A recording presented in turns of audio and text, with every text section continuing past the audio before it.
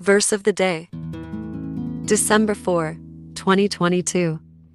But go ye and learn what that meaneth. I will have mercy, and not sacrifice. For I am not come to call the righteous, but sinners to repentance. Matthew chapter 9 verse 13. Inspiration.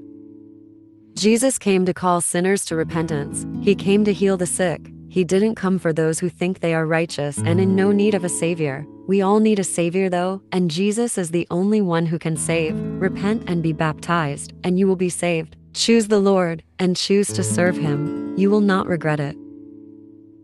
Let us pray.